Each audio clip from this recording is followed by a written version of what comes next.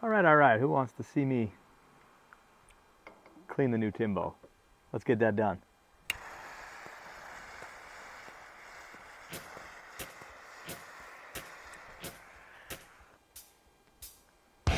Let's go.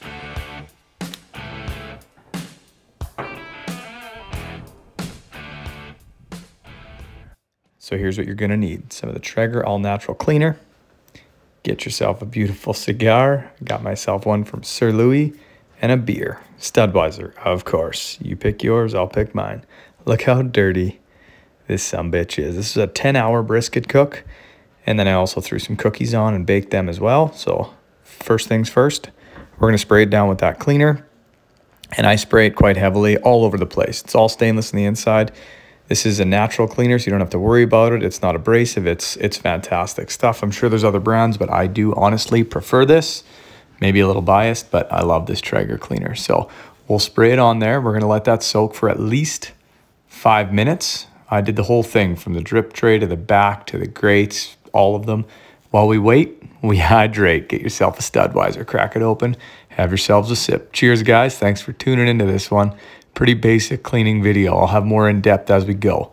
All right, it's been 5-10 minutes. For the top 2 racks, we're just gonna wipe them down with a, on that rag is just water and a bit of real mild soap, and just wiping them down comes off really clean, really easy. Of course, I haven't really had a lot of stuff on the top. So the bottom though is where the brisket sat, pretty rough.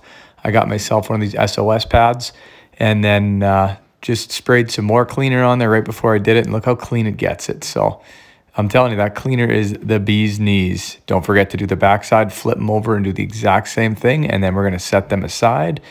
Pull off that cap from the grease, the little grease spout in the bottom there where all the grease goes down, spray the heck out of it, and then I soaked it in really, really, really hot water.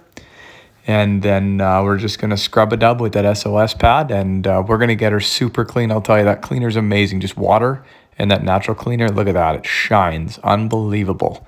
Take those grates out. Now we're gonna get to the bottom. Of course, it's been basically soaked in that cleaner the whole time as it drips down. Sprayed a little bit more on, and then use your elbow grease. Right back there is all the air lines. You don't want to cover those up, so that's why there's no drip tray liners for this model. So just slosh everything down into the grease hole, and look at that. That was about 5 minutes max.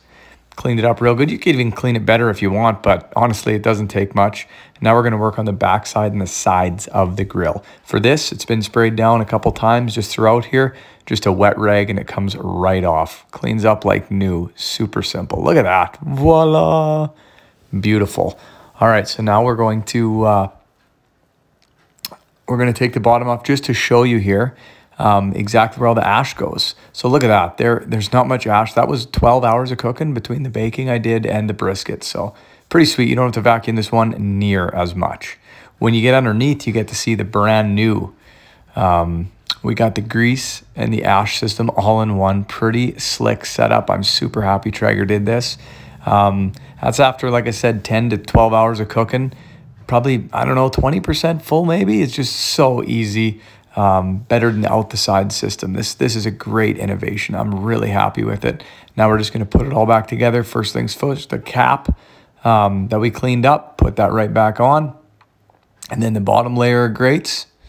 Then we're going to throw on the top layer of grates. We're going to build it back the exact opposite of the way we took it apart. Really basic, simple cleaning. Yeah, this new one, everything about this grill is awesome, but the cleaning is fantastic. These were dirty as heck, as you saw at the start of the video. Comes out clean as a whistle. Super, super, super impressed with this one. Top rack, middle rack, pretty sweet. There's 5 different levels you can set them at, so slide them in wherever you want. I'll be adjusting mine as I go. Lots of times I cook without them, but in this video, I'll put them all back in, and they are, like, look how clean they get. Like I said, they were in there for a good 10 to 12 hours. Seriously, guys, one of the main features of this grill would be how easy it is to clean. I'm absolutely in love after the first couple cooks for this Traeger Timberline XL. I love it. Maybe biased, but I love it.